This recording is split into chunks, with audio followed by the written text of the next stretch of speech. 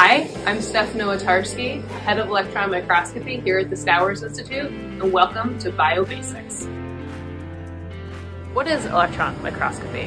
When most people think about microscopy, they think about this or this. That's true, but that's light microscopy. And light microscopy has a cousin, electron microscopy, which today looks more like this. Despite their differences, they both use lenses. Light microscopes use glass lenses to focus light, and electron microscopes use magnetic fields to focus a stream of electrons. A stream of electrons is just electricity, so a simplified way of putting it is that we are imaging samples with electric. The benefit of looking at biology with an electron microscope is that we can see things that are much smaller than we can see with light microscopy.